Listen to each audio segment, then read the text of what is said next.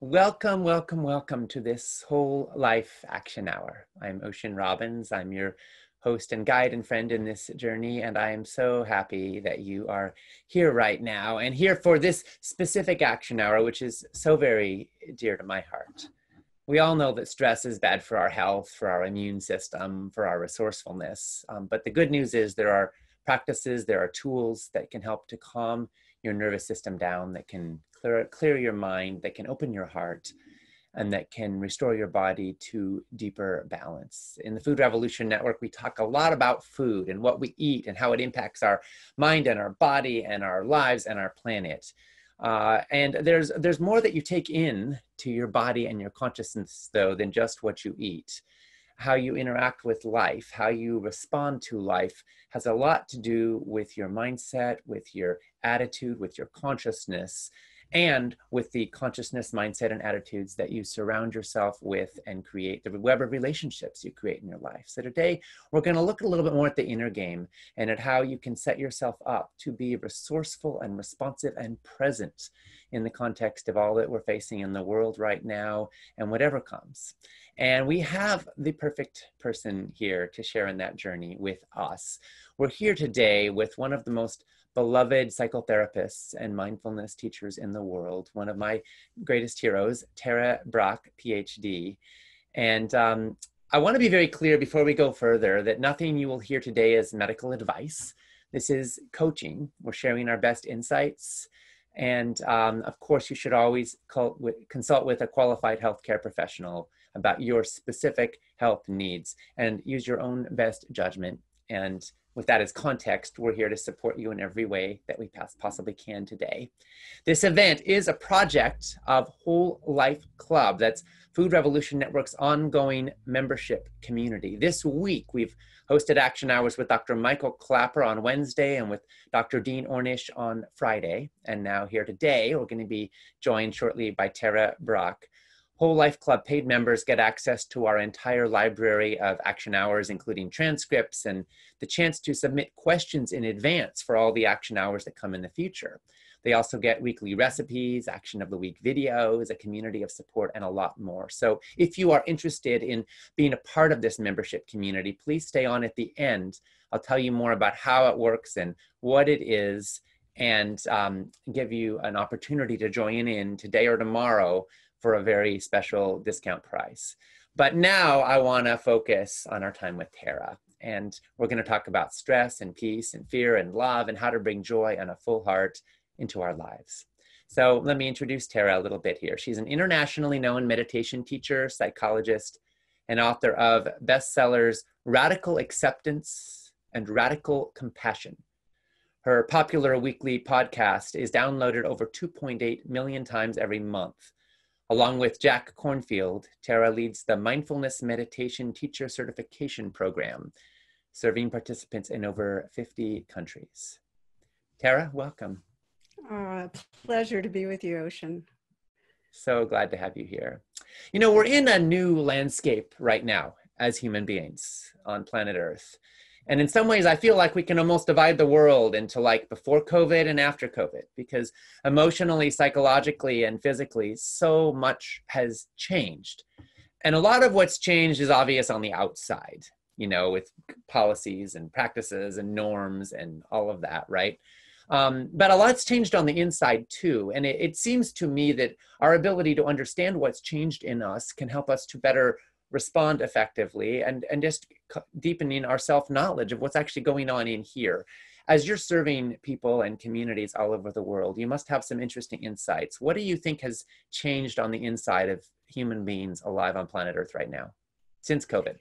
Yeah, well, it's a great question, because it's like asking, you know, when major crisis hits, what goes on in us? And we seem to have two responses. And one is all of our limbic system gets triggered. We go into fight, flight, freeze. It's like all those shadow emotions, the fear, the anger, sometimes we turn it on ourselves and we feel like we're doing something wrong. All of that can flare up. And with that, deep loneliness, feeling separate. But then there's the other thing that happens, which is the more evolved part of our brain, it's the more recently evolved part of our brain also can kick in, which leads to us seeing patterns, seeing things we haven't seen before, fresh perspectives, and with that, the heart seems to open and get tender. And one of the things, Ocean, I think about a lot is how in disasters, humans step forward in ways that they don't usually step forward. Yes. I was thinking of Catholic worker Dorothy Day, and she was 1918. She was a child during the San Francisco earthquake. And she says she was out on the streets watching how all the adults that had never even acknowledged each other were all of a sudden, without any sense of who was from what class or whatever, everybody was helping each other. And her big question was, why can't we be that way all the time? And that was her life question. Yeah. And so I think part of, in response to you, when there's crisis, when things fall apart, we can get hooked by really deep fears. And there's like this opportunity to wake up and evolve in ways that we hadn't thought were possible before. So we're right on the cusp of that, finding those energies in us right now. Yeah, absolutely. Mr. Rogers famously said, in times of crisis, look for the helpers. There are always people helping. It's such simple advice, but it warms my heart to see that. And yet, a lot of us have a lot of fear. There's more fear all to go around. I think fear is part of the human condition all the time anyway, but right now it seems like there's a lot more fear going on.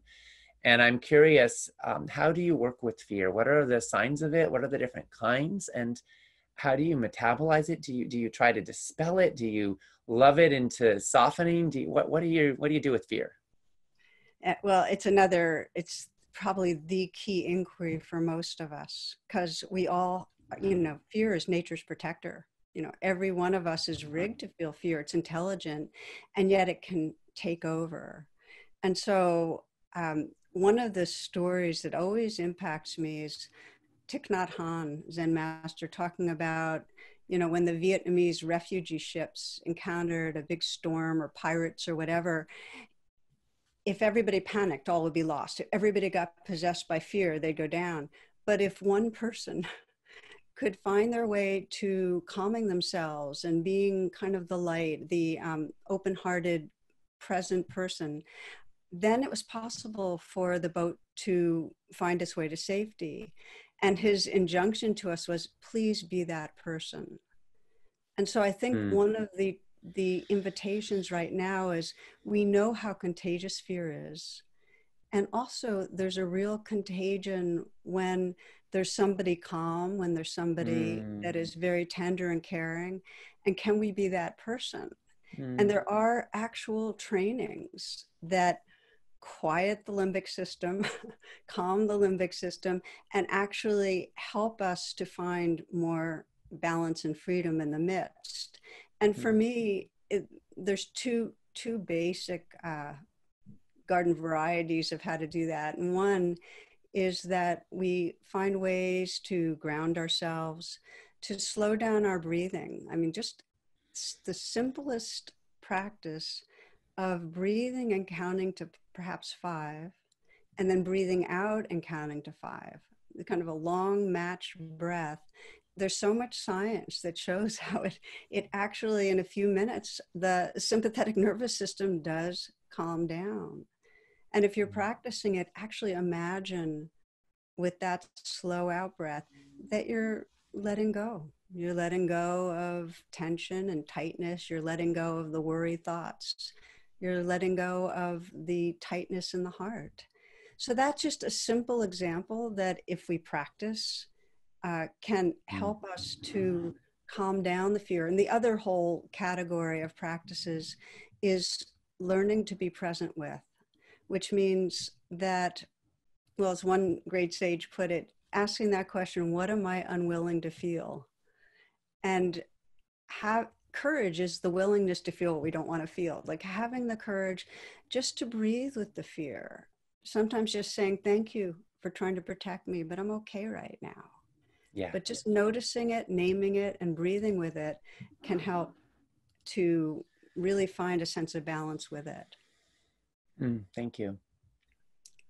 One of the things I am present to is how much suffering there is in our world. It's always present for me, actually. You know, we have children dying of hunger, maybe more now, but there have been an unbelievable number that we can hardly comprehend dying of hunger every day on this planet. But right now, with so many people unemployed, with so many people wondering how they're going to pay rent, with so many people accumulating mountains of debt, with so many people afraid for their health or the health of their loved ones, afraid for the survival of their businesses, there's just so much to stress us out. And what I wonder is, how do you keep a heart of compassion, stay in connection to the world around you, without getting overwhelmed? Like, I feel like a lot of us are afraid that if we really take in the suffering around us, we'll just get lost there. We'll kind of drown in the ocean of suffering that is part of our collective experience. And I don't want to drown, but I also don't want to be disconnected and separate and lose the wisdom that comes from resourceful connection to life. I mean, you know, if you're not connected to something, how can you respond to it effectively? How can you integrate the wisdom that comes from that connection? And so I'm curious how you hold that. Yeah, well, I think for many of us, the suffering is so big right now. I mean, that, you know, it's such an unequal impact of this virus, where we have those that can least afford to have it happen to them getting decimated financially, and those that are most vulnerable dying. And the other day I was listening to something on the prisons where I heard one inmate say, "Help, we're dying, we matter."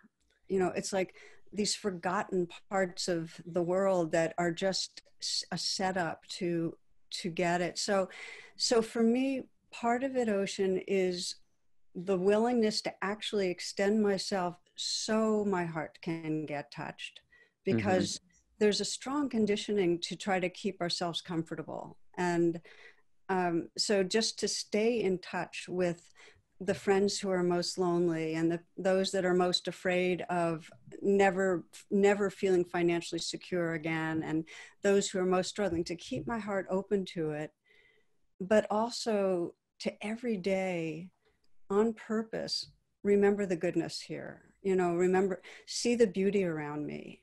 Remember what I'm grateful for. You know, feel the heart connection with a loved one. And there's a lot of research that shows, you know, that we have this survival negativity bias to fixate on the negative. Yeah. So part of a path of healing is on purpose to savor life, on purpose, because the negative stuff, as one friend says, we're Velcro for the negative and Teflon for the positive. So what that means is that we have to be open to the negative, or else we're pushing something away, we'll push away the good. But we also have to on purpose take in the good. And that literally means when you have a moment where you see a starry sky, or you see the gleam in a child's eye, to actually pause and take 3 full breaths and just let your body, mind register the delight, the wonder. Take the time, because that way it actually sinks into our unconscious memory, our long-term memory. Otherwise, it just slides by us. So yeah, take in what's difficult and take in what's good. Okay, thank you. We know that gratitude is good for us. There's a lot of studies that show that it doesn't just make the half full glass look better. It actually makes the glass fuller. It literally makes things get better. The experience of gratitude, the practice of gratitude, is correlated statistically in studies with more long-lasting marriages, with higher self-esteem, with longer life expectancy, with lower rates of illness. And it puts your immune system in a state of presence and resourcefulness rather than reactivity and fear. And so how do you cultivate gratitude even when things kind of stink? Like you just Yeah, talked about a few things. Can you share some yeah, more specific practices for bringing that in? yeah. Well, I mean, the most well-known is writing 3 things you're grateful for each day. Just have a gratitude partner and send it, even if you're not in the mood. Just write them, even if Especially if you're not in the mood. exactly right. Let it be an abstraction, but write them down. And then, Yeah. my husband and I have a few times a week, we purposely meditate together and then do a meditative sharing. And we always start our sharing by saying what we're grateful for. And I have had so many times, Ocean, when I've been processing something heavy and the last thing I'm in the mood to do, it's like it feels fake, Yeah. but I will just start naming them and naming them. And I find my heart starts softening. And because deep down I am grateful, I start connecting with a deeper place in me. And then Mhm. it's not like the fear or the anger goes away. It's more like there's space for it. It's like I've become more ocean-like and there's room for the waves. More ocean-like. Cool. Right. It's quite the Well, I want to metaphor. become more tarot-like, so that's all good. Uh, Okay, we'll trade. my wife and I have a practice sometimes when we're actually in a conflict, or which is to just stop and each say 3 things we appreciate about each other.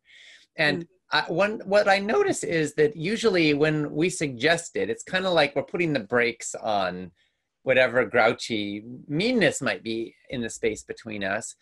And part of me is resistant, and it feels like stress because I'm not in gratitude at that moment.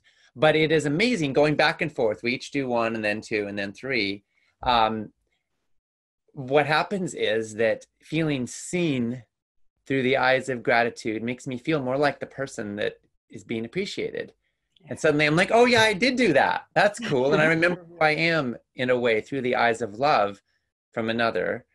And as I express my appreciations, I become more conscious. And by the end of that, I really know at a cellular level that we're on the same team. Yeah. And I remember a bit of who I am, and it totally changes the conversation. And then we might go right back into whatever it is we were working with, but we're in a totally new vantage point. And it strikes me that when we feel gratitude for others or for life, we're not just affecting us, but in the same way that I'm moved when my wife appreciates me, that at some energetic level, we are actually expanding that in the universe that we're appreciating. What you appreciate appreciates, not just in your experience, but it actually is an investment in making more of it in the universe. Do you see it that way as well? Absolutely. And I love your practice with your wife. It's a beautiful one. And often one of the deepest gift we can give another person is to mirror their goodness.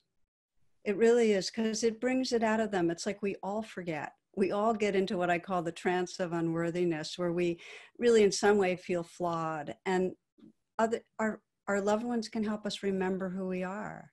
So and it doesn't even have to be somebody really close to you. If you say something kind to another person that's appreciative that you don't know so well, but you mean it, it helps to bring out their goodness. So that's a beautiful strategy in conflict and not in conflict. I find there's 2 ways when we're in a kind of at odds with another person to work. And one is what you said, where we just start right in and first remember the bigger picture of who they are and who we are. Because any communication it'll be safer. There's a container that makes it safer. The other is to take a time out, take some time on your own. It's been shown in research that if we have just a little bit of time, our sympathetic nervous system does calm down and we have more perspective.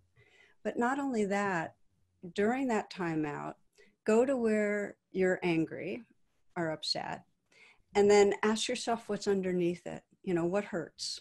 Because inevitably, underneath our anger, there's either going to be hurt or fear.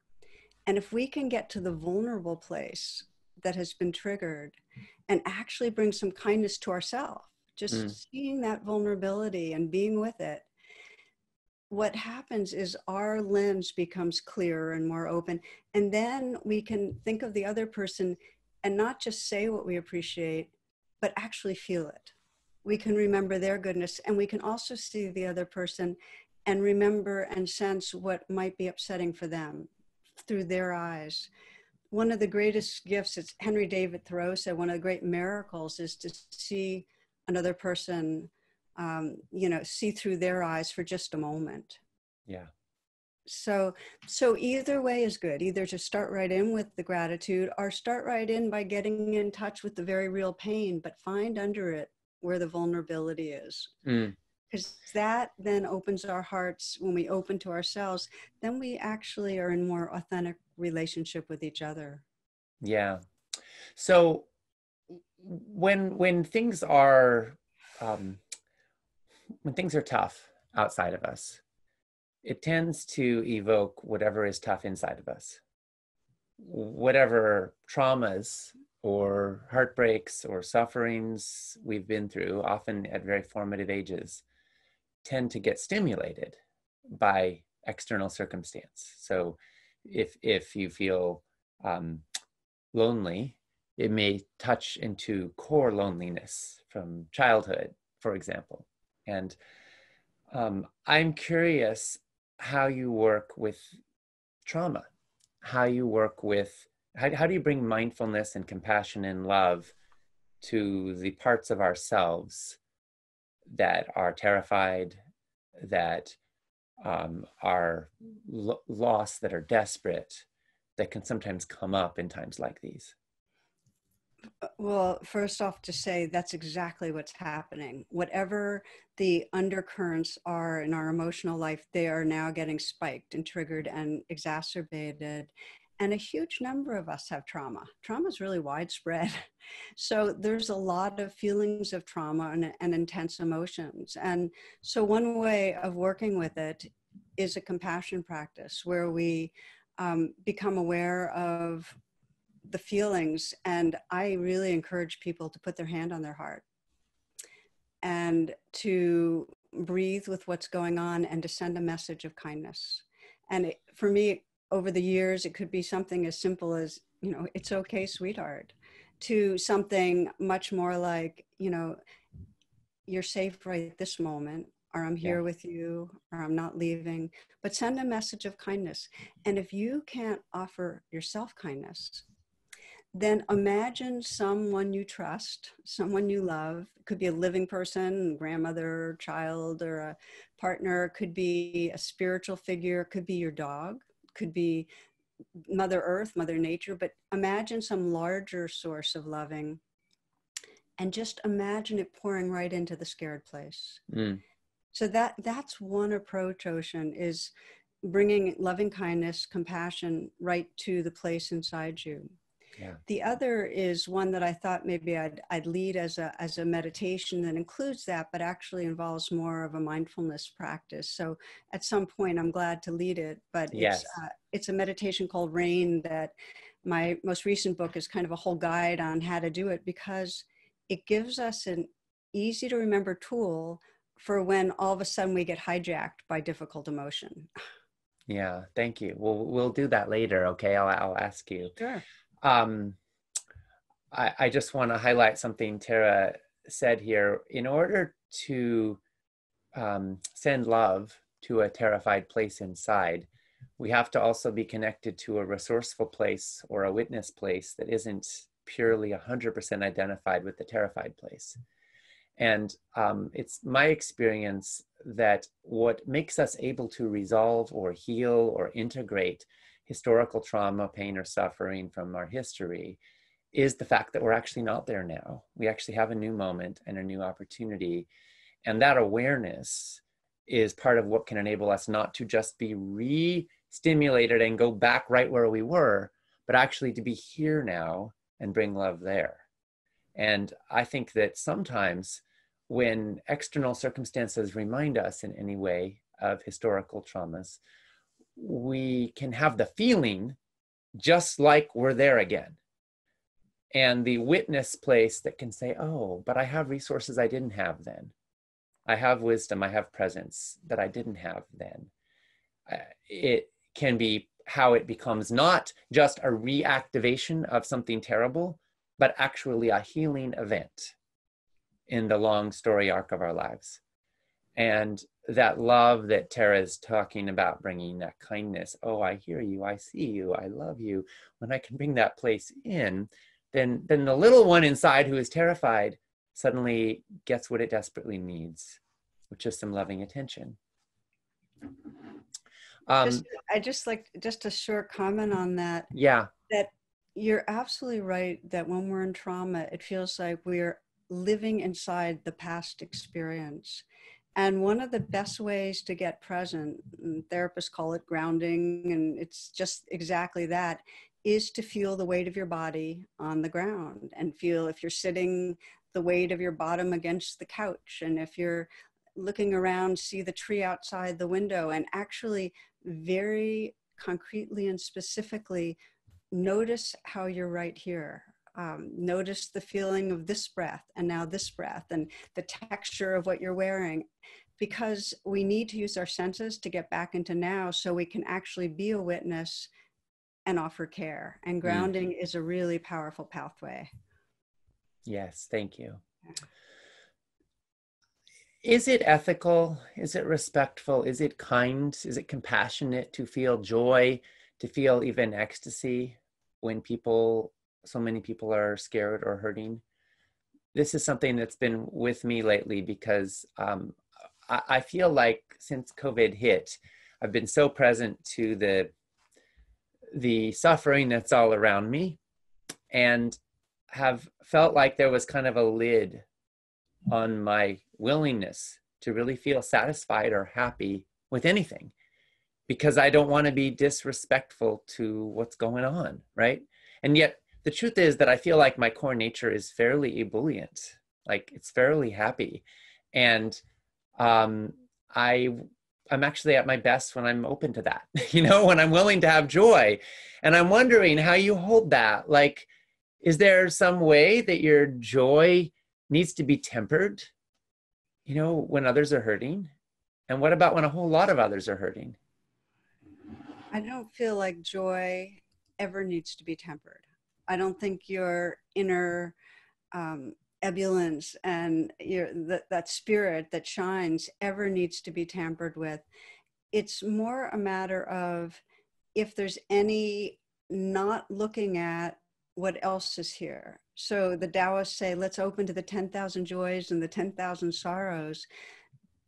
By all means, open to the joys, but just to be very honest with yourself, if there's any habit pattern of not paying attention in a way that would block you or shield you from other people's pain. Mm-hmm. And the reality is, for most of us, that is our conditioning, that we're afraid to feel pain. And so we have often a lot of unconscious and some conscious strategies where we move our attention in other directions. We either get distracted, or we overeat, or we oversleep, or we get workaholic, or whatever it is. But it's, in a way, it's a pulling away from that presence with the realness of what another's feeling. And so when I'm training myself and others, it's like full blown, when there's beauty and goodness and wonder, absolutely savor it. Absolutely, because we need it, because it creates the spaciousness that allows us to include the difficult waves. But when we find we're not fully attending to the difficult waves, lean in. And here's like, there's simple ways to lean in, which is when you sense somebody's having a hard time, in your own mind, wonder, so where does it hurt? What is it like for you, really? And try to do that role reversal where you really go inside how another person's experiencing it. And just to know that everyone we meet is fighting a hard battle, as they say. To be willing to look towards that is really just, it's becoming whole, not pushing away anything. Yeah. Right now, at this moment, there are millions of activities happening in your body. There are cells dividing and transferring information and chemicals and all kinds of things. Your immune system is functioning. Your body's making white blood cells, and your heart's beating, and your brain is firing neurons, and millions of things literally in 1 second.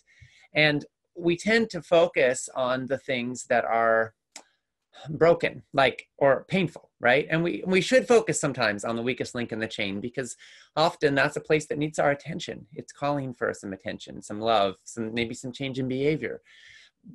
But I don't want to lose all that's going right. Like if I have a sore toe, suddenly that toe becomes like a central part of my life. Let's suppose I bang it into something, and like I'm totally focused on that toe. At that same moment, I've got 9 other toes that are just happy as could be, but I'm not focusing on them, right? And so I just want to invite us to remember that at any given moment, it's all true. At any given moment, there are things that are broken. There are things that are dying. There are people that are dying. There are parts of our cells that are dying. There are parts of our bodies that are aging. There are also places that are regenerating, that are recovering, that are restoring, that are healing, that are being born. And somehow in the totality of that, I feel like, Tara, you're calling us to more aliveness, to more embrace of everything that is. Yes, and there are ways that we get fixated that it's not just that it's good that we're paying attention to what's real. We're actually fixated in a narrow way, and that does not serve. Mm-hmm. If I'm paying attention to that toe and I'm telling myself stories of, now I'm not going to be able to go running this week, and that's going to screw up the rhythm I've developed, and then I'm going to gain weight, and then, if we go into the storyline, we're doomed. Yeah. So one of the powers of training and meditation is to get the knack of seeing the stories we're making, of how we're interpreting things, of how we're making ourselves wrong or someone else wrong, or we're predicting a bad future, and just saying, thank you very much, but I don't need to believe this right now. Yeah. If we step back, and then the tone that's painful, the toe that's painful, it's just, a sense of throbbing or aching, and we can include that. And then our mind naturally lets it come and lets it go, and we move on. We don't get hooked. What hooks us is the thinking.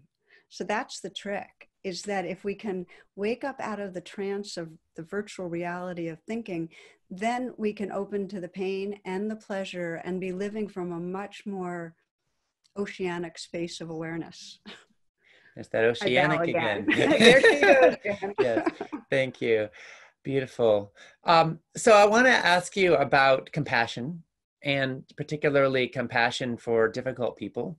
We all have the ones in our lives that kind of get us triggered or that bug us in different ways, and also maybe in our political world and wider circles. And it seems that you were talking about how we fixate sometimes. Well, it feels to me like we sometimes fixate not just on physical pain, but also on things in the world that aren't how we want them to be. And that becomes a source of agitation and distress. Can you talk a little bit about how you draw boundaries internally or externally, and how you interact with people inwardly, how you interact in your own heart and consciousness relative to people that might be doing things you find reprehensible, you find unacceptable? Yeah. Uh, I'm glad you asked that, because I've had so many people, and part of what's coming out of this pandemic is a huge amount of rage towards leadership and a huge amount of tension often in our own partnerships and friends. I mean, a lot of tension comes up, and I'll speak personally here, Ocean, where in addition to my heart breaking for those that are suffering the most, I felt a lot of anger towards the ineptitudes and incompetencies of the leadership in the country I'm in. And so how to work with that anger, because it creates distance and it makes my heart tight and so on. And what I do is, and it comes often when I'm listening to news, is I turn off everything and I take a pause. And then I feel the anger and I have the swirling thoughts, and I step out of the thoughts and I come right into my body. And that's a really important thing. If you want to get out of the hook of angers, come into your body. I let the anger be all that it is, and I can find under the anger that there's fear. I'm afraid that there's just going to be more suffering because we're not taking the measures we need to take. So I open to the fear, and I find under the fear that there's a lot of sadness and grieving for all the loss. And under the grieving, I find care. Mm. And if I can take the time to bring a mindful presence underneath the thoughts to just where my heart cares, then I can regard the others I've been focusing my blaming on and just know that others are wounded in their own ways. They're living out of their hurts and fears. And so I'm not so fixated in blame. And then that care can activate me. And I can, for me personally, it's motivated me to engage in a whole initiative for more compassionate leadership. And you can see it on my homepage. But I think the point, people are afraid, well, if I'm not angry, then I won't act and do anything. And that's not true. One of my friends says that anger is initiatory, but it's not transformative. So we need it. It energizes us. In fact, there's never been a movement in history against oppression that hasn't been motivated, doesn't have the energy of anger. But then to have a real healing transformation, a revolution, as you might say, it needs to then transform into what's under it, which is care. Yeah. And if we can feel the care, we can take actions in our society, in our political world, and in our relationships that are wise and they are boundaried, but they're not coming out of hate or anger. Yeah. So I hope that's helpful and it's not a one shot, by the way, you have to keep doing it, but it's very freeing and it does lead to action, but much more intelligent action. Thank you. We've got a lot of questions from our Whole Life Club members, and I want to get to some of those now. So I'll share some of them. David asked, he said, I'm fairly new to meditation, practicing for a little over a month and loving it. Someone told me I should not meditate after eating, but I tend to meditate right after lunch. Am I shortchanging myself in doing this? Well, thank you, David. It's a good question because in a way, I think of meditation as a life process that right this moment I'm in talking meditation, and that we can walk and meditate, we can eat and meditate, we can, take showers and meditate. So meditation is a way of being present with your experience.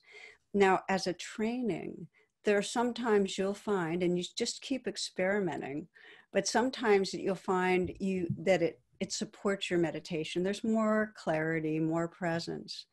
A lot of people find that after they eat, especially if they're not eating in a really healthy way, that they have a sinking feeling, that they get sleepy.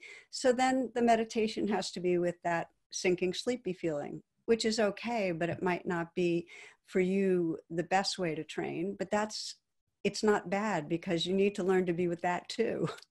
So do find out, do keep on exploring what supports your practice most, but know that there's nothing that you can be doing in this world that can't be included as part of a meditation and presence. Thank you.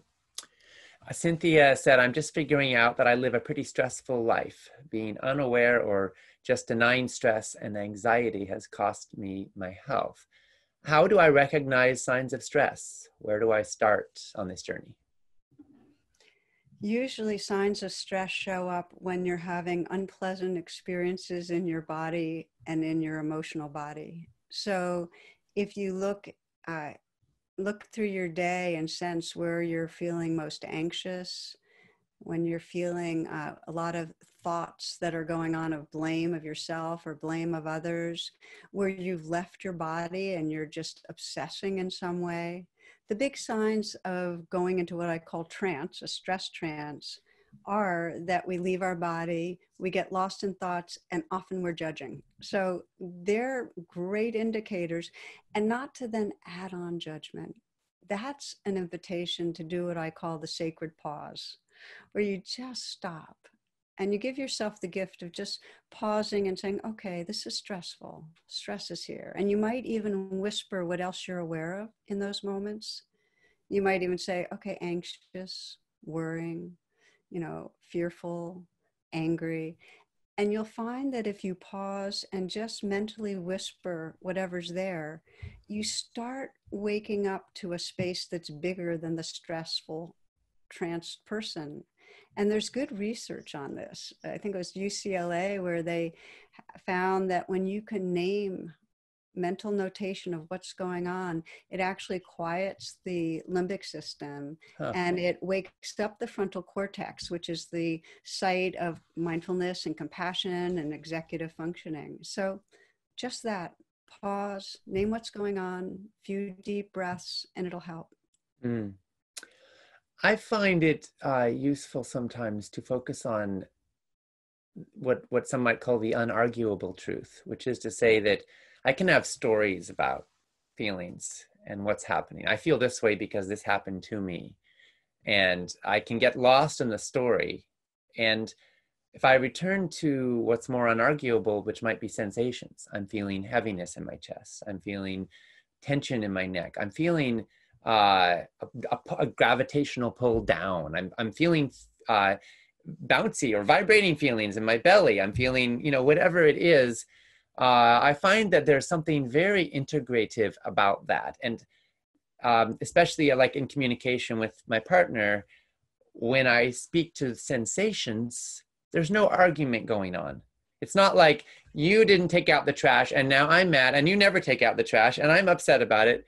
And, this triggers my feeling. I just feel like you never take care of me, or you're irresponsible, right? Suddenly I'm there. Yeah. Instead of like, I'm noticing agitation, stress, I'm feeling weight in my belly, I'm feeling, and we can talk about that. And then we can go to, and the story I'm making up is because of all this, but I don't want to get lost in this story.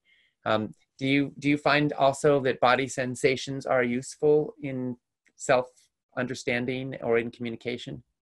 Yeah, well, just the same way that we get caught in a suffering trance when we leave our body, get lost in thoughts and get into judgment, the return is to let go of the thoughts and stories, come back to our body and be right here.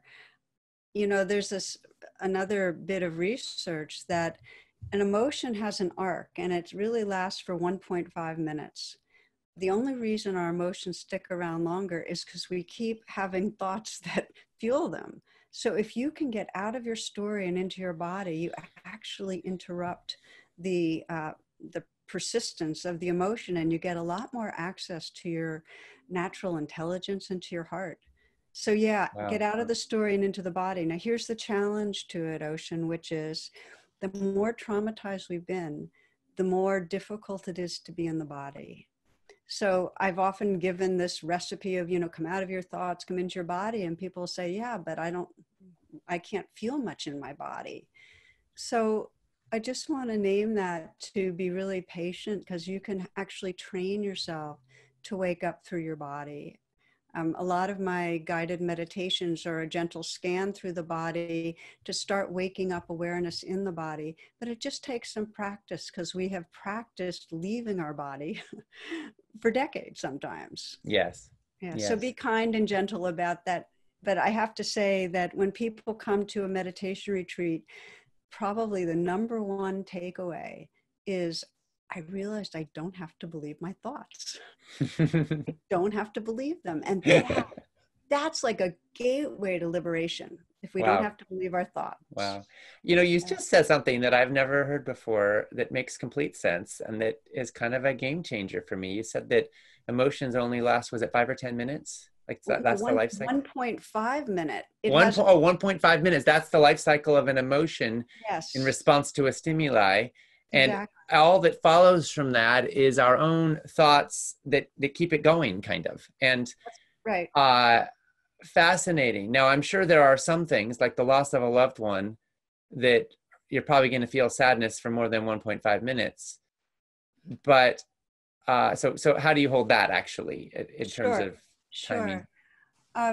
Our thoughts actually perpetuate the sadness. If we're not thinking thoughts at all, that grief becomes a feeling of heaviness and swell and achiness. And if we just really let it be there and come and go, we find that grief is not a solid state. It comes, it goes, it comes, it goes. If we're not doing a lot of thinking about the past and how we'll never be able to live without this person again, it's the thoughts that make it seem like a solid state. And it's not like we're trying to get rid of the emotions. That, Mm-hmm. it's like, let them come for the 1.5 minute, let it retreat some. You notice that, you're looking at a green tree and you're in that moment, and then the grief again. And it's okay that it comes and goes. Where we get hooked is it turns more solid state because of our thinking. And then our whole body mind contracts and we're Yeah. feeling in prison. Yeah. Yeah. Yeah. Is fear an emotion in that same way, or is it something different? Fear is a basic affect, and it becomes emotional and locked in because of fear thoughts. We have many, many worry thoughts that keep on stimulating it. But all emotions are a combination of thoughts and feelings that keep cycling. Okay. So, absent, like if with a totally clear mind, let's say, would fear, maybe you would feel fear at a moment because there's a thing to be afraid of. But are you saying that that will move through just like any other emotion? Like the rain comes and it pours down and then it's sunny again, that That's in the right. landscape of our ecosystem, emotions could actually flow very quickly, but then our minds become like a mountain that holds the cloud and doesn't let it go. And then it just kind of gets stuck there and rains and rains and rains forever. That's how the weather system locks in. Yeah. You're naming it beautifully, and I use the weather as I think the best example. It's like we can't control our emotions; they're meant to be happening, and Mm-hmm. they've got intelligent messages, and we need to do some thinking. It's not like we want to vanquish our thoughts, but when you start meditating, you start noticing what thoughts are serving you. You can really ask that question. Is this in some way serving joy, freedom, awakening, authenticity? Or is this actually fueling a sense of a separate self that's limited and not okay? Mm. And it doesn't mean you can all of a sudden drop it, but just seeing that actually opens you to a space that's larger than the thoughts, and you're not Yeah. quite as caught. So here's a tip I find useful with that. Is it a thought I've thought before? And if it's a thought that I've thought a lot of times before, then I have a pretty good idea where it ends up. Yeah. Does it contribute to me feeling more resourceful and happy and alive and connected? Or does it contribute to more fear and stuckness or agitation or anger? And I'll be honest, most of my cyclical repeated thoughts are bad habits, Yeah. at least for me. I mean, I do, yeah, I have some cycles, some habits that think to like, what's beautiful about this moment? What do I love? But honestly, most of the boring stuff that just goes around and around and around tends to drag my consciousness down. And it's the fresh thoughts that are born of creative interaction, that are born of being alive in a moment, that bring me joy and aliveness. It's true. Part of our whole survival system is that we have our nervous system has this kind of existential fear about what's around the corner. I mean, we're often tensing around what's around the corner. Is it going to be too much? And we keep generating thoughts that are anticipating what can go wrong. And those are the familiar thoughts. And one of the most profoundly freeing things in the world is, as you said, just to get it. Okay, I've thought this before, it doesn't serve. And sense the option, you have the choice to direct your attention somewhere else. And there really, really is a lot of freedom in that. Yeah, thank you. Kim said, I can't lose weight because my system is under stress. Lots of allergies, demanding job, and a childhood of never quite good enough. I've always eaten well compared to the standard North American diet, so I ditched soda, chips, and fast food decades ago. I've significantly reduced meat intake with the help of Food Revolution recipes. But what else can I do? I do exercise regularly, though not as much as I used to. And so I think there's a few questions here, but specifically, Kim is asking about weight loss and the belief that weight loss is tied to system stress. Which it often is. I mean, often when we're stressed, we want to get away from the unpleasantness, the rawness of feeling like something's wrong. And one of the earliest ways that we learn to calm that is through food. And we learned it when it's pre-verbal learning. So it's very deep in us to reach for a certain combo. And it's usually, I mean, it's often sugars and fats and so on, but it doesn't have to be. And so not only, I mean, you're doing all the right things in the sense of adapting your diet, making it healthy, doing the exercise. The last piece you can do, which I think is the most kind of deep rooted, is to start doing the practices that help you to free yourself from the fear reactivity, from the stress itself. And that's where meditation can help. I mean, if you add, and by the way, there's a lot of research that connects meditation with being able to reduce addictive behavior.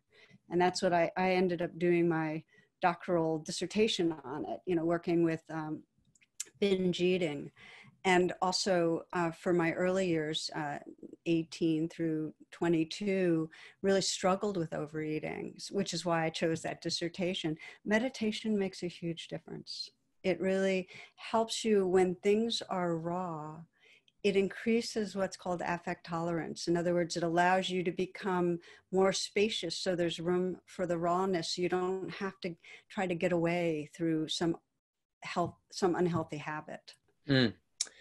Let's go a little bit deeper on that, because so many people are struggling right now with binge eating, finding themselves on the wrong end of an empty bag of cookies or an empty bag of chips a little too often, feeling drawn, especially in times of stress, to so-called comfort foods. And we've learned as a society to take comfort in foods that actually, in the long run, create the very opposite of comfort. They create suffering and misery and pain. Yeah. But in the short run, we associate them with ease, with satisfaction, with connection. So the next time our participants find themselves craving foods that are not in their best interest, whether that be a late night draw towards a slice of whole wheat bread with hummus, or that be a binge on raw cookie dough or donuts, whatever it is, we're all in different places, but we all can relate to this. What do we need to remember, Tara? Okay, a couple things. One is when the craving comes up, pause and just commit yourself to pausing and to naming that it's a craving and to feeling it in your body, and then to sense, you know, to hold it kindly and to sense if there's some other way that you can act, behave, pay attention that might in that moment satisfy the craving, so you don't have to go for what's so unhealthy. That's one, is to interrupt. Even if you interrupt for 10 seconds and then you go ahead and have the cookie dough, it's still an interruption. And I want to just slow down here and say we have neural pathways that are really well trod. And in the science on breaking habits, one of the ways to do it is to interrupt the pattern at some point and at least in some way bring in something different. Now, that doesn't mean the ultimate outcome is going to be that you don't have the food that you've been craving, but the interruption gives you a little bit more space and a little bit more choice. And what I find is that people, maybe 1 out of 4 times, will do something different. Instead of having the cookie dough, they'll call somebody that they really want to talk to, or they'll huddle with a novel that's really not at all enhancing, but better than eating the better than the cookie dough. So that's one piece, is to interrupt the pattern, pause, breathe, feel it, sense what the substitute might be. And the second is, when you do go ahead and have the cookie dough, to totally forgive yourself. Because what locks in a habit is the feeling of shame and self-judgment that we wrap it with. That's what puts the nails in the coffin. Because what happens is then we feel worse about ourselves. That creates more stress, and that actually fuels the next binge. So interrupt during, and afterwards interrupt your pattern by actually just saying, forgiven. This is hard. I'm not alone in this. This is probably the most challenging addictive behavior that most people in our culture experience. You're not alone. So be forgiving. And that itself plants the seeds for new behaviors. Thank you. A couple more questions that I want to get to that practice that we talked about earlier. So Sarah said, given that depression is one of the leading mental disorders in the modern world, what are your main strategies or practices for dealing with depression?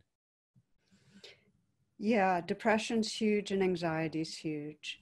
And with depression, meditation can be really, really helpful. So I'm going to name a few different types. The gratitude practices are numero uno because there's so much research that if you just kind of commit yourself to writing down those 3 things you're grateful for a day, it does have an impact on depression.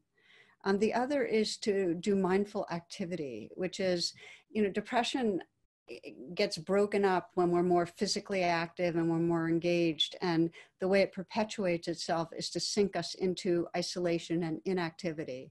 So anything you can do where you're out of care for life because you want to feel more life, convince yourself and dedicate it to your life to do that extra walk or to attend right now an online whatever with other people where you're being real, but something. And then with meditation, very, very helpful to do the loving kindness practice.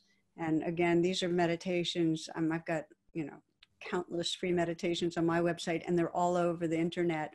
So the loving kindness practice is simply to sense that it's hard and to in some way offer care to yourself in the midst of that. And that can help to soften the heart. It's much better to feel sad than depressed. As soon as depression shifts into sadness, there's a kind of melting of some of the armoring going on. And there's a book called The Wild Edge of Sorrow, which I really love. And it basically says sorrow is a natural human response to loss. And when we start having the courage to feel our sorrow and our grief, we actually begin the healing process. So I hope that's helpful. Beautiful. Yes, thank you. Okay, Shannon said, similar to most Americans, I'm on devices almost 8 to 10 hours a day. I can imagine this is having an impact on my happiness. Do you have any suggestions for disconnecting from technology? We each have to experiment and find a way to do it, but we need to do it. I mean, we're still in the beginning. We're in the infancy of finding out the challenges and the dis-ease that comes from, being so in relationship with a screen. My way is that I don't turn on anything and I won't look at email or do anything until I've already exercised and meditated. And it's just good for me to have a structure. So and my exercise is usually I'll go for a hike by the river. So getting out into nature. So it's like I have to have that coming home to an intimacy with life in a very direct, multidimensional way before I will go into the cyber world.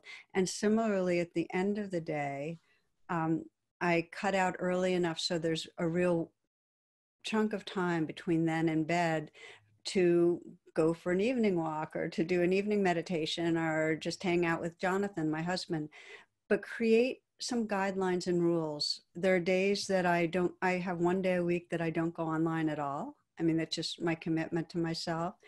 And during the day, I turn off email for long chunks because I can't be creative if I'm fractured. My attention's fractured. So yeah. I'm just giving you my ways, but I think we all need to find them. I'm curious, Ocean, how you do that one. Thank you. I'm a work in progress, like we all are. I think that for me, there's something about being fully present wherever I am that's critical. As a father, when I'm with my kids, I want to be with them. I don't want to be thinking about emails or work stuff. I don't want to be therefore checking. And actually our son, Bodhi, is very diligent now about calling me out. So if he sees me on my phone, start to check emails, he's like, what are you doing? And I... And I will say, oh, I'm, checking emails. And he's like, oh, so that's more important than your children? I'm like, no, you're the most important person in the world to me. He's like, well, then start acting like it. It's pretty funny. Yeah, he's sort of taken it on as a little project, but I appreciate it, and we joke about it, and I act like I'm an addict. I'm like, oh, I've got to get my emails. And he's like, he just smiles. And I'm like, oh, thank you for helping me remember who I am. I do want to put out a word, because this is for me as well as for everybody who's thinking, oh my gosh, I don't have time to draw those boundaries. Like there's too much going on. I've got to be able to respond. And here's the thing I want us to remember. Have you ever had an hour where you just got so much done because you were super clear and present and everything just flowed? And have you ever had a whole entire day where you feel like you accomplished nothing, you just spun your wheels? Or worse yet, you made a big mistake because it took days to clean up? Well, the kinds of practices that Tara is talking about here can put us into a state of consciousness where we are more apt to make wise choices and to be present and resourceful and responsive in the time we spend. So I suspect, Tara, that after your exercise and your morning meditation, when you do sit down at your desk and engage with technology, that you are better able to measure twice, cut once, to bring wisdom and clarity into your interactions in the virtual world because you had that time to center and presence. And I think for me, that's true. I'm now in the habit daily of exercising every day and sometimes some form of meditation practice. I don't have a formal sit down right now, although I have at times in my life, but I do take time to watch my breath. I usually stay in bed for a while after I wake up to just be, reflect on my dreams, connect with my beloved, whatever it is, so that I can attune to what's happening in this organism. And so then by the time I'm at my desk, I feel like I'm ready now. I have a self to bring to the table, and instead of feeling like the world is bombarding me. So I do think those kinds of boundaries can be helpful and perhaps even very helpful. And I thank you. Most of us need them, but not to turn it into something that we're then going to use to criticize ourselves. Yeah.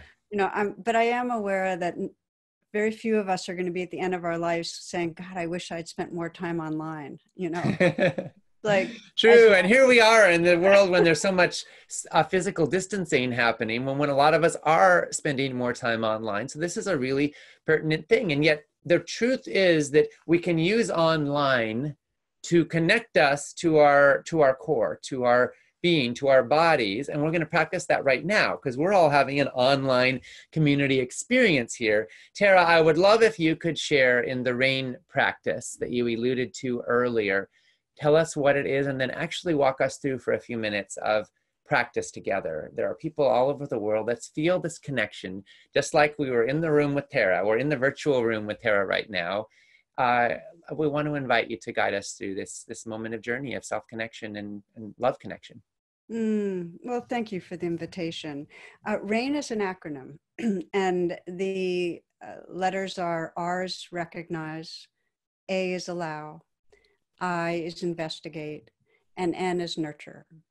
And when we get stuck, whether we're stuck in craving, or we're stuck in fear, or we're stuck in hatred or anger, whatever it is, if we take time for even a light rain, it'll give us more access to our resourcefulness. And if we take time for a more full rain, it can really unroot some very deep patterns. So I'm just going to walk you through it without much more to do, and begin by inviting you wherever you are, wherever you're listening from, just to take a moment to find a comfortable way to sit and to close your eyes and to come into stillness. And you might, as we talked about earlier, become aware of your body breathing. And even take that nice, deep, full in-breath to collect your attention, filling the chest and the lungs. And then a slow out breath, and sense with the out breath that you really can let go. Letting go, letting go. Then a nice full in-breath again, breathing in, filling the chest and the lungs. And a slow, even out breath. Feel the breath as it exits the nostrils, letting go. And then now allowing the breath to resume in its natural rhythm.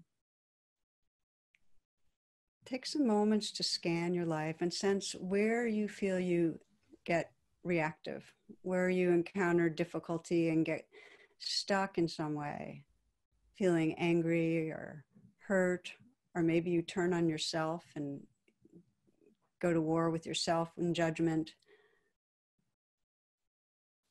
where you might get caught in anxiety. So bring up a situation that might trigger you. And for the purposes of exploring the power of RAIN, let the situation be real.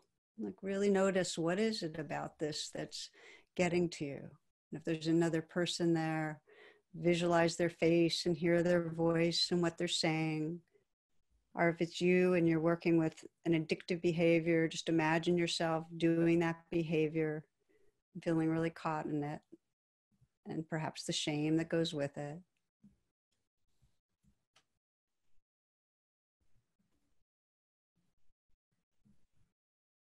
And sensing the worst part of it, what you're most afraid of, what's most upsetting or distressful about this.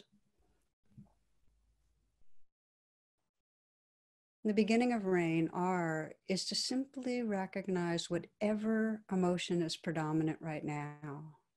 And it might be fear, or it might be anger, or it might be shame, sadness. Just sense what's predominant. And if there's a few feelings predominant, just choose one that's calling to you for attention. And mentally whisper a word that might describe that. Again, just label the emotion. Fear, fear, anger, anger. And the A, allow, means just to let it be here for right now. Allow means that you're willing to not push it away or ignore it or judge it or think about it more, just to let it be here. I think of it often, I'll say the words, this belongs, just like waves in the sea. You know, it's just a wave that's here. It's okay.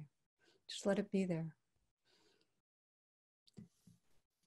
And that allows you to do the I, which is investigate. And investigate is primarily in your body. So check your throat and your chest and your belly. And as you sense the worst part about this, what you're most upset about or what you're most afraid of is going to happen, sense where that lives in your body. How does it feel? Is there a tightness in the throat? Is there a heaviness or squeeze in the chest? Is there like a fist clutching in the gut? You know, just where do you feel it? And if you have a sense, it's helpful to put your hand there, just to stay with your body. I often have my hand on my heart because I feel things very more viscerally there, but put your hand somewhere. And sense your willingness to feel it, to even invite the vulnerability forward, to say, okay, it's okay to be here. And you might be reminding yourself of what triggers it and what you're really most afraid about or upset about, and feel it in your body, and even let your facial expression take on what that feeling is. And that'll help you get in touch with it. It might be a grimace, it might be a tightening in the jaw, your brows might come together, whatever it is. And feel again in your body where it feels the strongest. And you might sense even what you're believing.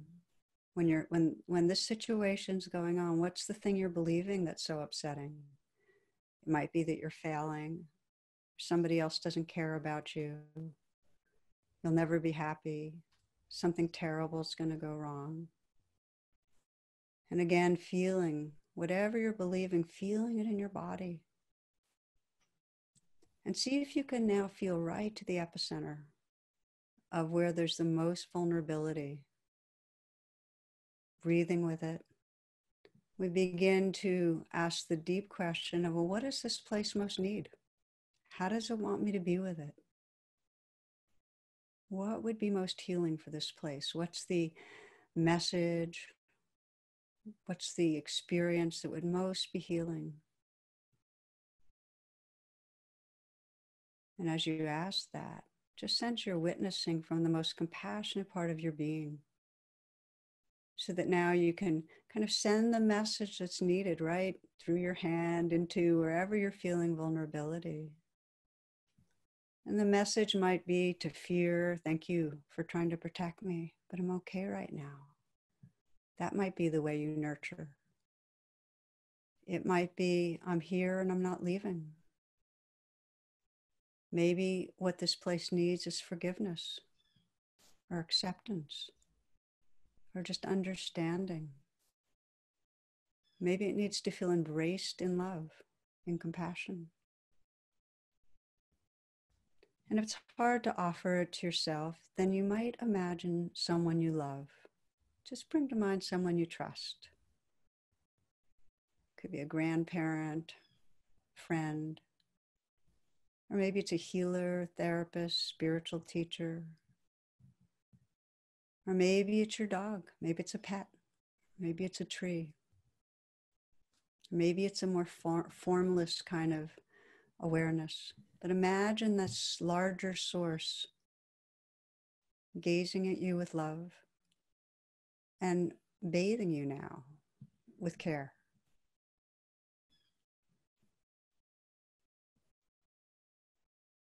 Give yourself the gift of letting it in. We often don't do that, but let in the care. Let it in right to where there's vulnerability, fear, hurt. Imagine it washing through the cells and the spaces between the cells, kind of light and warmth, just pervading you.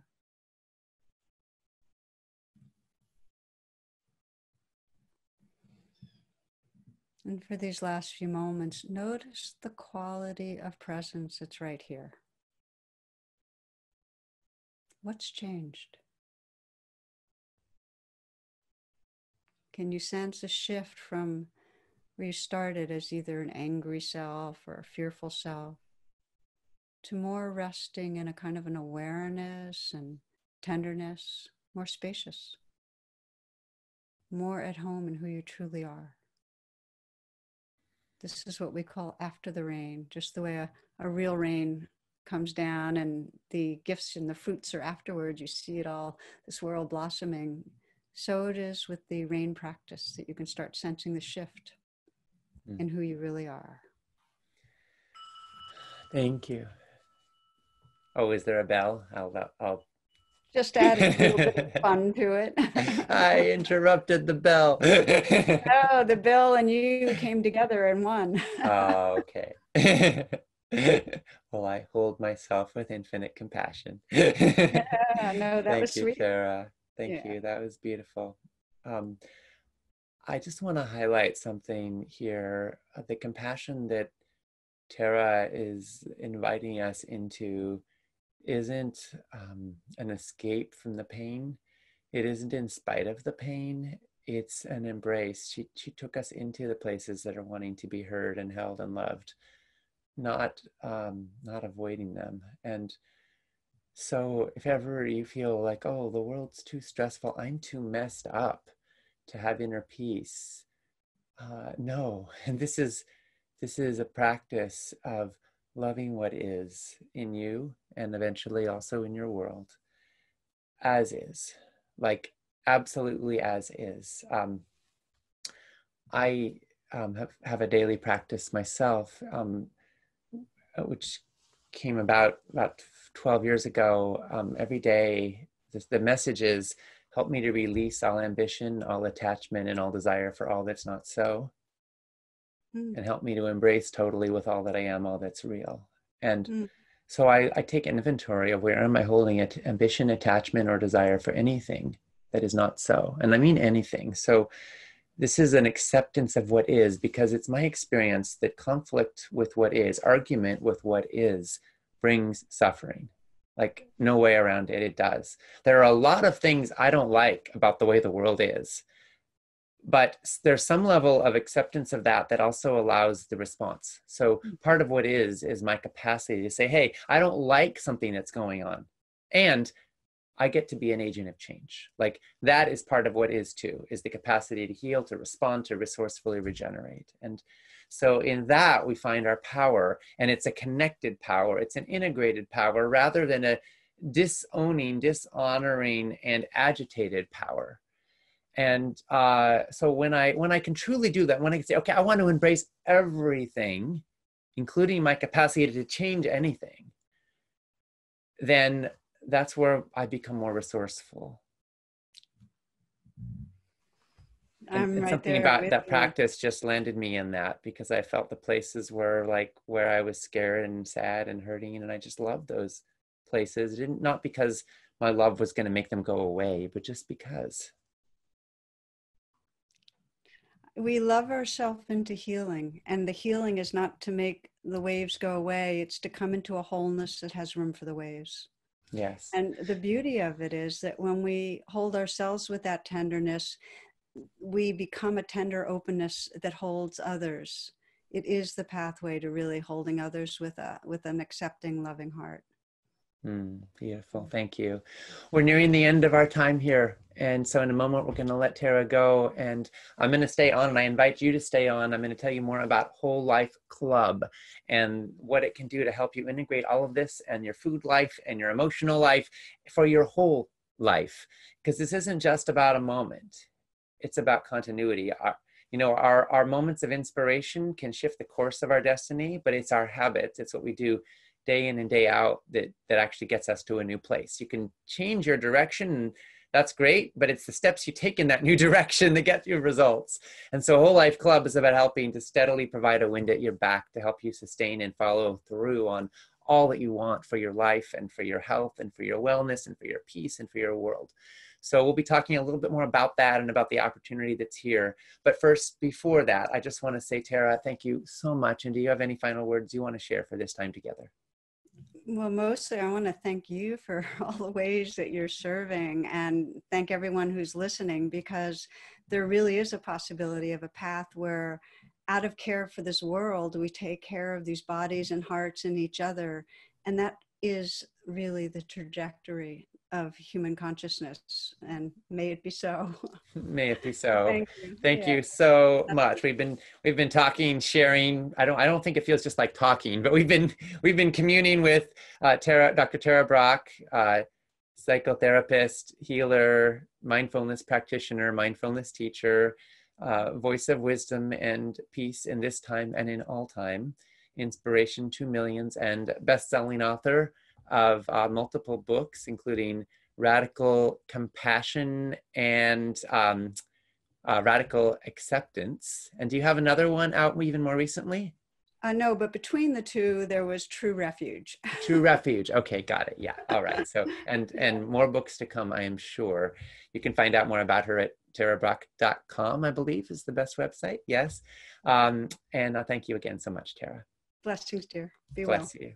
Yeah. And now we're going to make our transition. So please stay on if you want to learn more about Whole Life Club and how you can take action to get results in your life. If you're already a member, there's no need to keep watching right now because you already are part of this and you know what it is and you know what it's doing for your life. But for everybody else who isn't already a member, you have an opportunity now to step in with a very special opportunity right now that's just good through the end of day tomorrow. So every month in Whole Life Club, we've got a theme. It's kind of like a month-long course on that topic. We've had themes in the past like brain health, heart health, anti-cancer living, blood sugar balance, energy levels, lots of other topics, anti-inflammation, how to deal with stress. And with every month on that theme, you get an action hour with a guest expert, the opportunity to submit questions for that expert to answer that relate to your specific journey. And you also get a weekly collection of things. You get a weekly video from me with a specific short action of the week, some simple step you can take to keep making progress towards your goals. You also get another collection of 5 brand new, fabulous whole foods plant-based recipes that relate to that month's theme. So if we're looking at brain health, they're going to feature ingredients that are good for your brain and so forth. You also get an action checklist with simple steps you can take to make progress towards the goals that we're focusing on that month. And you get other specific resources, articles, videos that we suggest you may want to watch to learn more and go deeper. You also get ongoingly community, web of relationships, peers, the chance to ask questions about whatever's going up and have our team there to support you and connect you and share resources that can help. And all of this is included in the Whole Life Club journey. And when you join now, you get something you never got before, which is our library. So you get our entire library. We've been doing this now for about 1.5 years.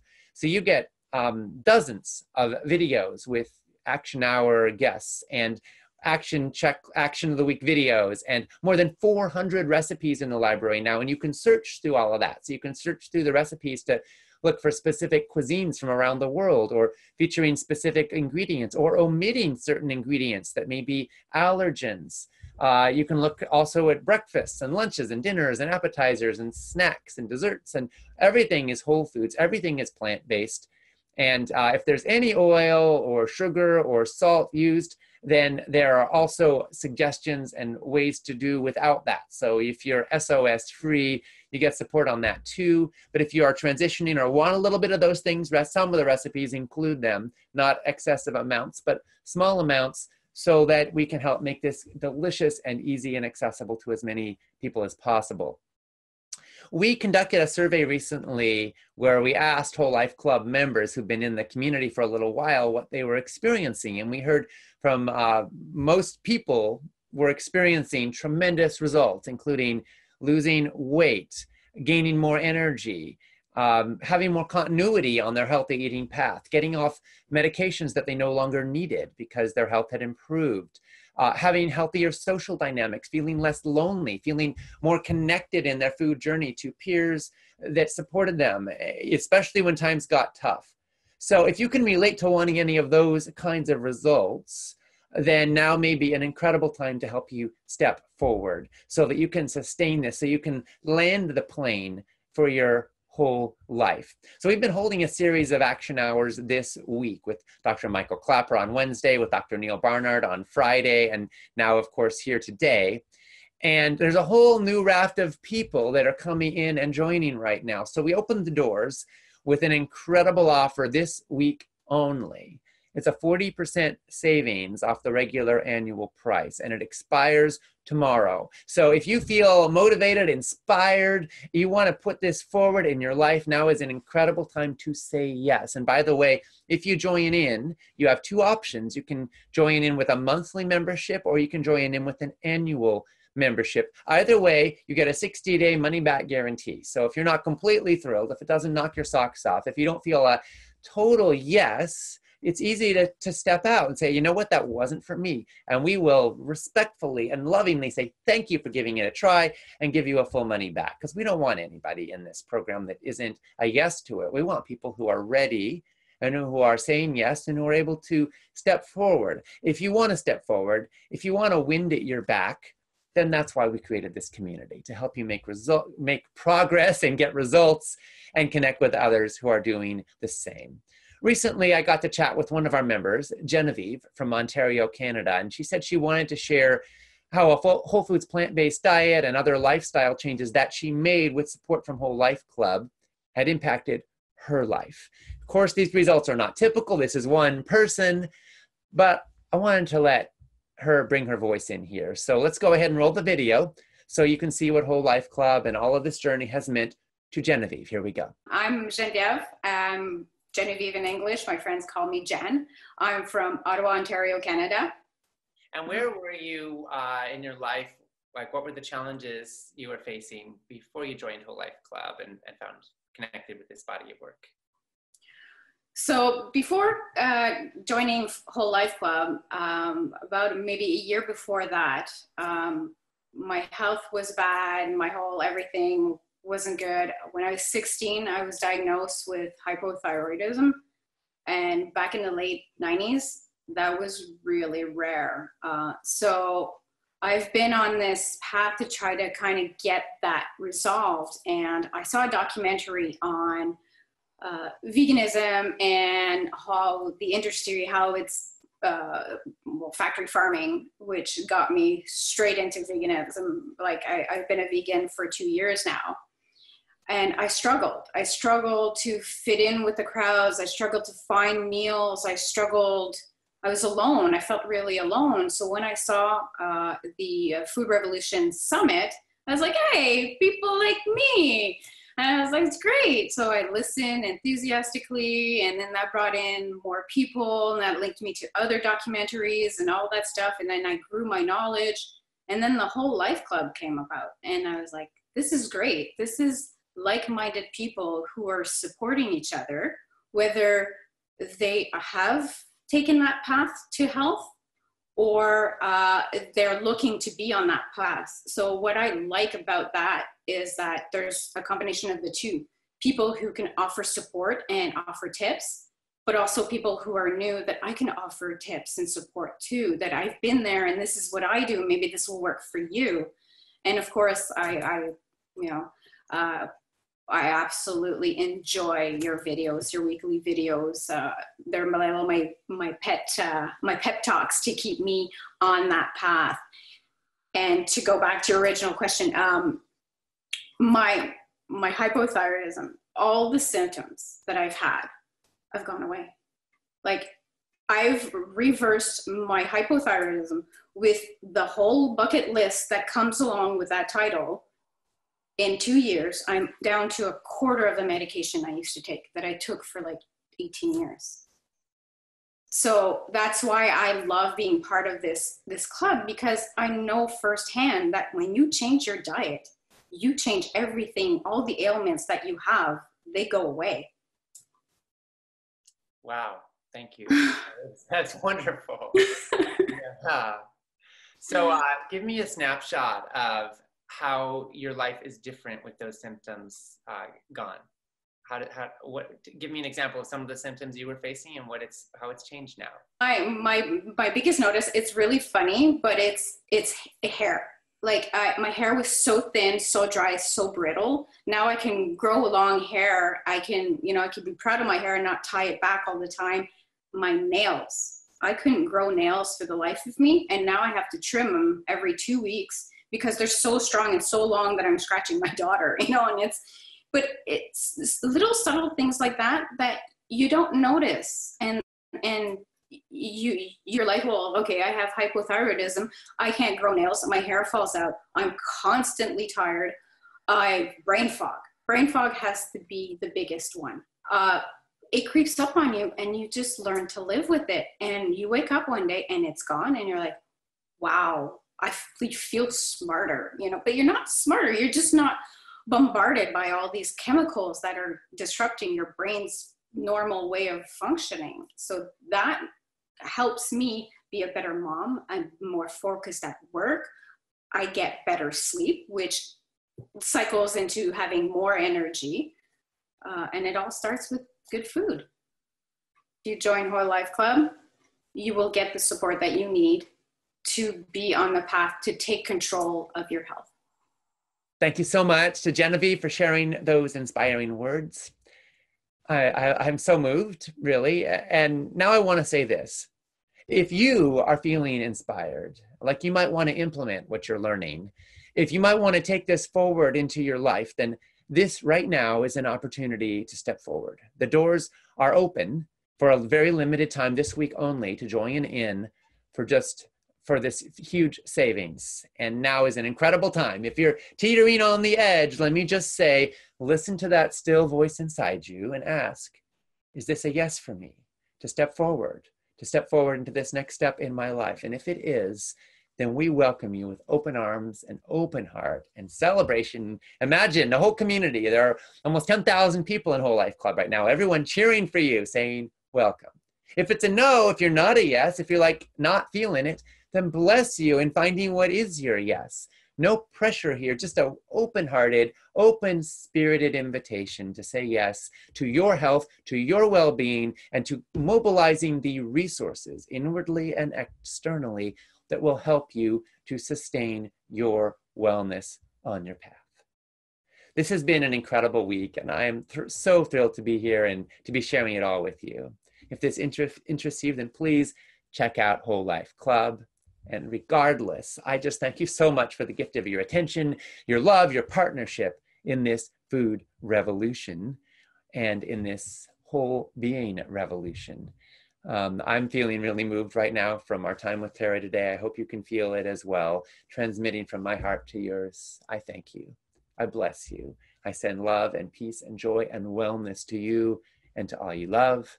Wish you a fabulous day and hope to see you, if you feel so moved, in Whole Life Club. Let's do this.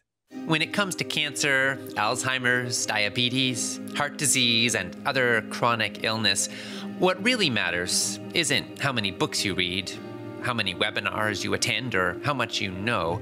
What really matters at the end of the day is what you eat and how you live. The science has given us what we need to know. Now it's time for action. It's time to implement and optimize your healthy lifestyle. It's time to get results. It's time to say goodbye to confusion and hello to clarity. It's time to say goodbye to bad habits and hello to good ones. It's time to fall in love with foods that love you back. It's time to join a community that will support you in achieving your goals. It's time for Whole Life Club. Click the link to find out more and to join in now.